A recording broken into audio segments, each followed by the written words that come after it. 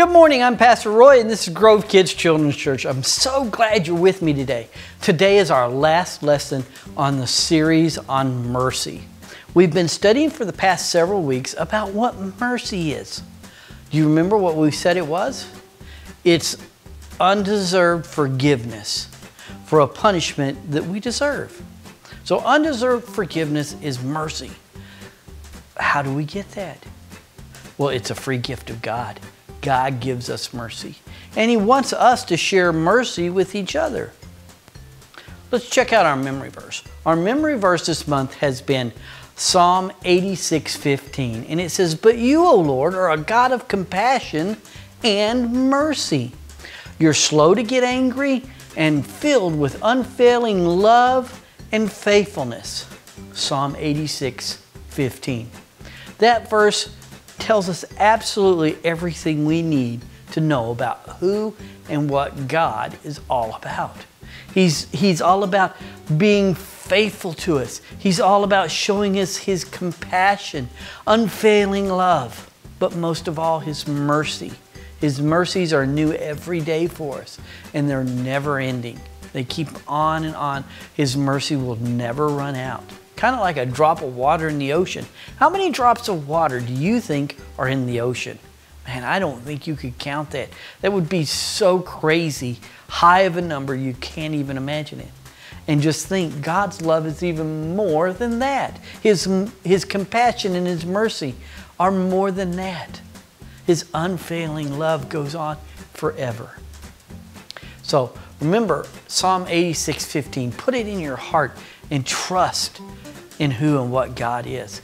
He's the same yesterday, today, and will be the same tomorrow and the next day and the next day and forever. And that sameness is His love, His mercy, His compassion, and His faithfulness. All right, I have my friend Henry. He's in the suitcase. He's going to come out and he's going to share one of the first of the two Bible characters we're going to talk about today. So hang on just a minute and let me get Henry out. Hey, Henry, you ready to come out? Oh, sure am. All right, well, come on. Woohoo! Hey, the kids are still not here. No, the kids are still not here. We're still stuck at home, not getting to come to children's church. Instead, we're having to watch it on our TVs and on our computers and stuff like that. But anyway, man, you look at your hair. Your hair is a mess. Yeah, I got dead head. All right, bedhead. Well, let me straighten it up there for you. All right. Well, Henry, I brought you out today. Yeah. All right. We're gonna tell a story. What are we gonna tell? Well, I want to tell a story of a father. You're a father? Congratulations. No, not I'm a father. So we're going to talk about a father in the Bible, and he had two sons. Oh, we told this story, Jacob and Esau. No. This is not Jacob and Esau. This is another father. This father had two sons, and the Bible tells us that one of these sons didn't want to live at home anymore. So he packed up his bags and he ran away and joined the circus. No, he didn't join the circus. He ran away though. No. The Bible tells us, in this story it tells us, that son went to his father and he told his father that he wanted to move on. And his father said, "You're a spoiled brat, get back to work." No, his father didn't say that. "Go clean your room." No, his room's dirty. I don't know that his room is dirty. Anyway, he went to his father and he said, "Father, I know that one day you will pass on and I will receive my inheritance." What's that?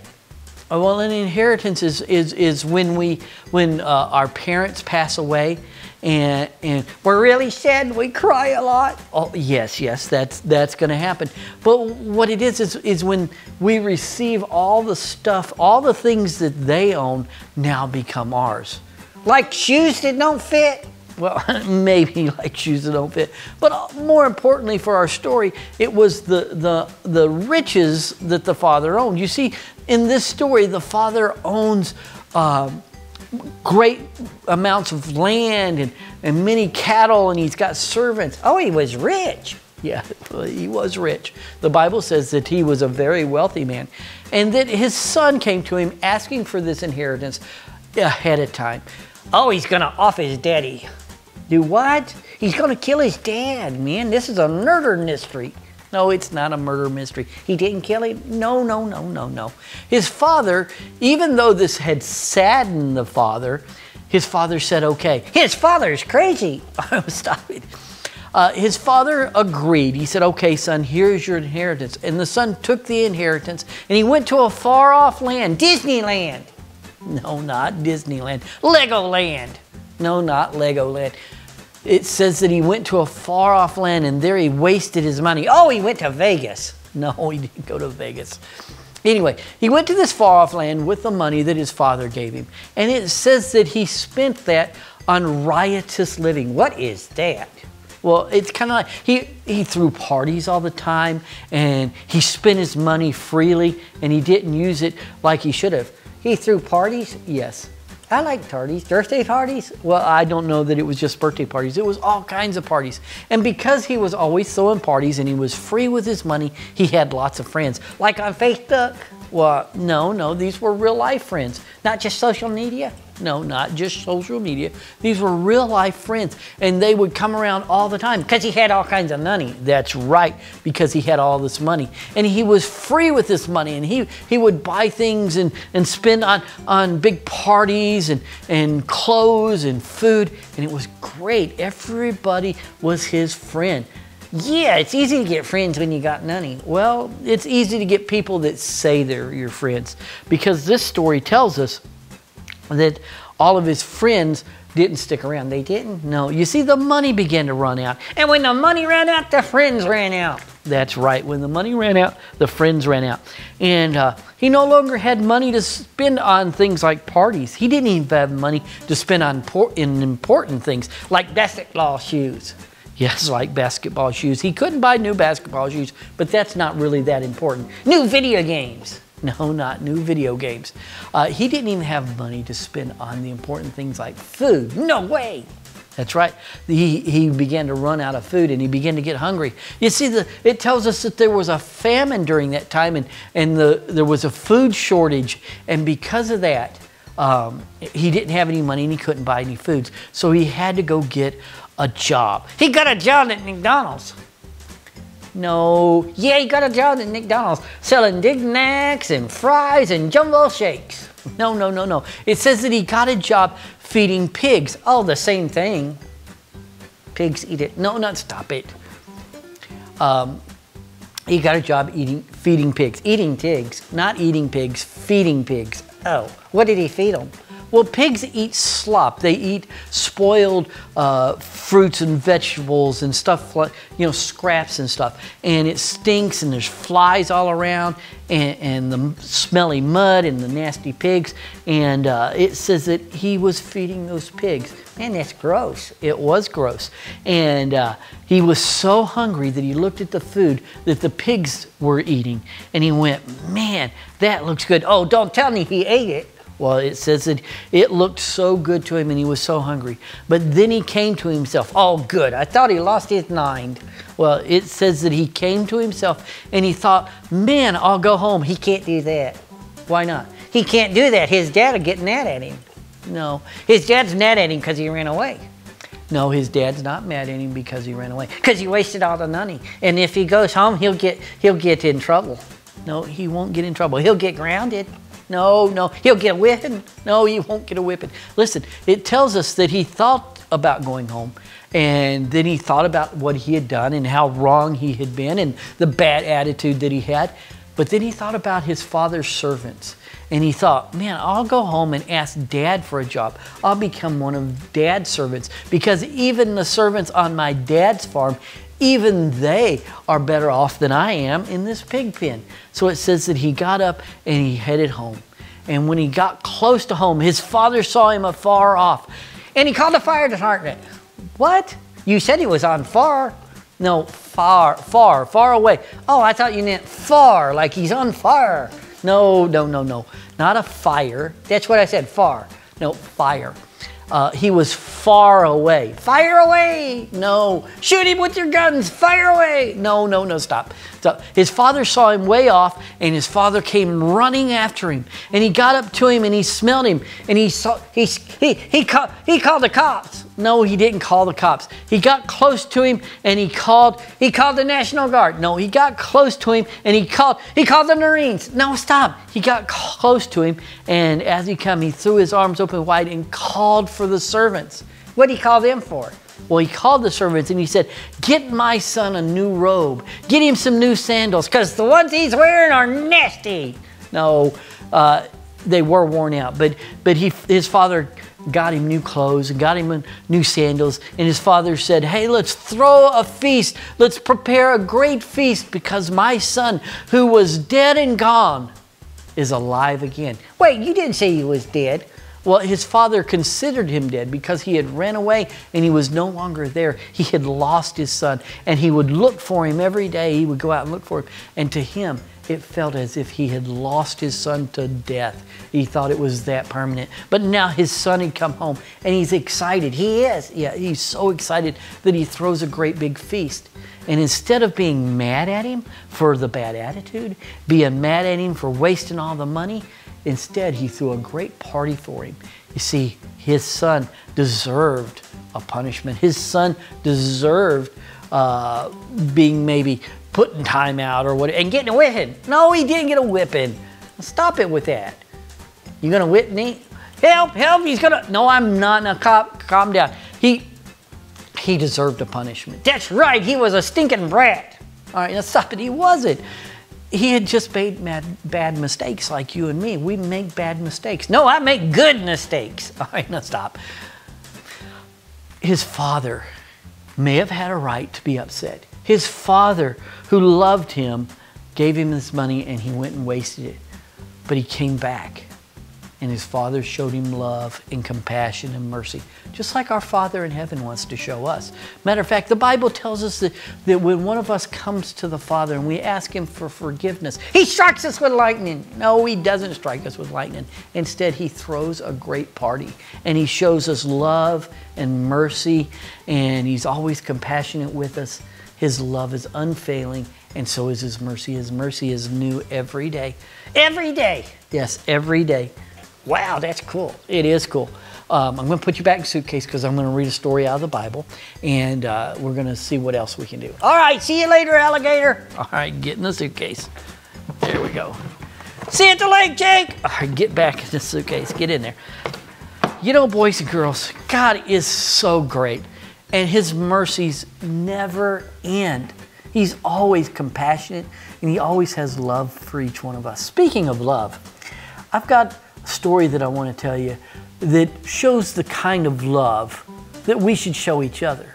It's a story of David and Jonathan. Do you remember David and Jonathan? Remember David and how he killed the giant? And King Saul, how King Saul chased David and was angry with David all the time because God decided to put David in place of Saul as king? Well, tell you what, watch this little video and it'll give you a recap of the whole Jonathan and David story. And then we're going to read our story out of the Bible. This is David. Maybe you've heard about him before. As a kid, he killed a giant named Goliath, and he ruled Israel as a king for more than 40 years. This is Jonathan. Jonathan was the son of King Saul, who also ruled Israel for a while. And Jonathan and David were best friends. Now, here's where it gets tricky. When David killed Goliath, Jonathan's father, Saul, was king. And at first, everyone was really happy that David had won. He even became pretty famous. But King Saul started to get really jealous. He was worried that David would end up taking his spot as king. The strange thing is, Jonathan should have probably been the one to be jealous. After all, since his father was king, he would have been the next one in line for the throne. But instead of being jealous or bitter towards David, Jonathan kept being a great friend. In fact, there were a few times when King Saul tried to hurt and even kill David. But every time, Jonathan protected his friend, even when it might have been dangerous. David was able to rely on Jonathan, and they were friends for a long time. The Bible says that Jonathan loved David as he loved himself. That's what Jesus tells us to do too. And that's just a little bit about David and Jonathan. Wow, what a story.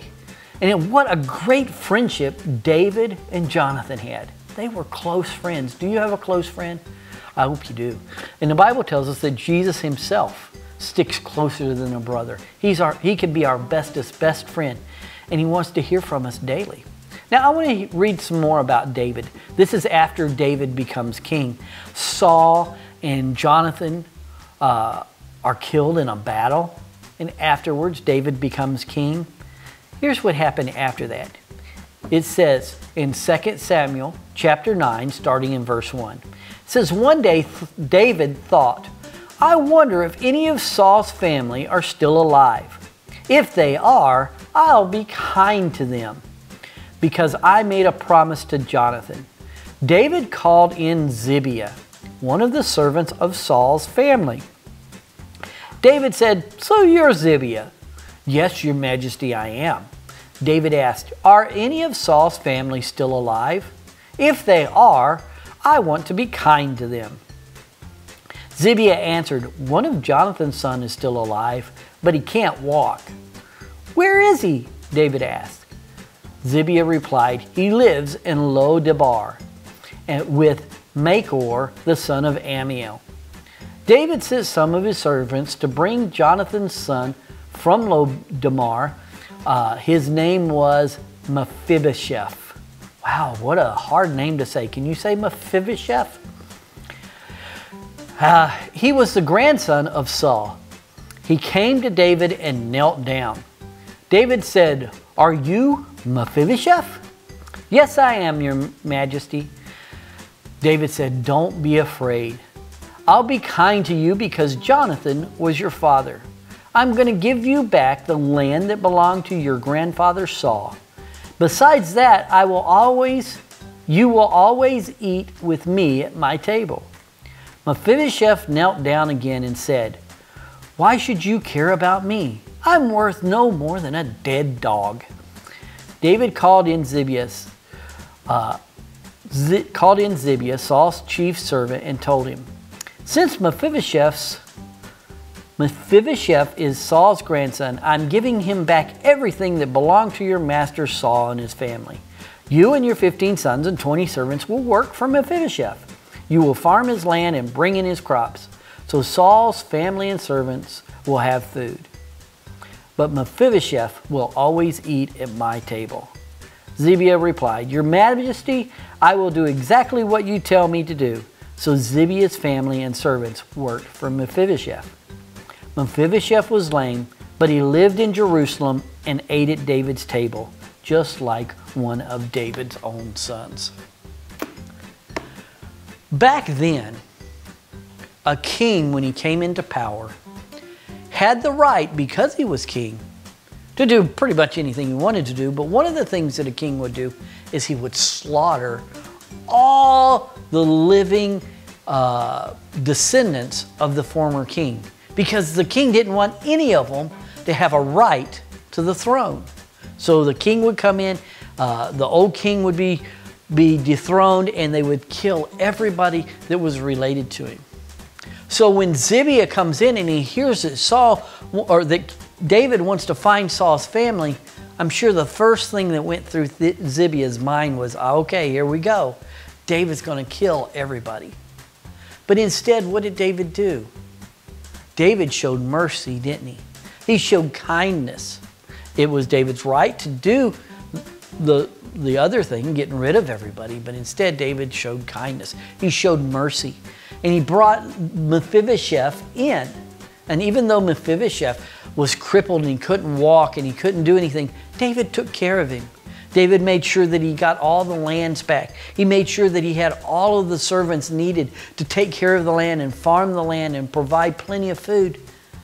And he also said, you'll eat at my table, at the king's table. You'll be treated like royalty for the rest of your life. You see, God's just like that. God's like the father to the prodigal son, the first story that Henry helped me tell. And he's just like David in the second story. God is there looking for you and me.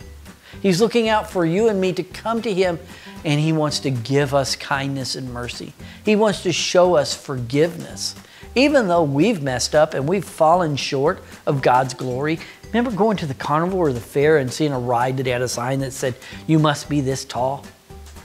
And maybe you didn't measure all the way up to get on that ride. The Bible tells us that each one of us, because of the sin in our life, because of the things we've done that have not been what God wanted, because of the things that we've done, we fall short. We don't measure up to where we need to be with God's expectation of God's holiness and God's glory. So God says, that's okay. I sent Jesus, and Jesus paid the price for you, and He measures up. You don't have to.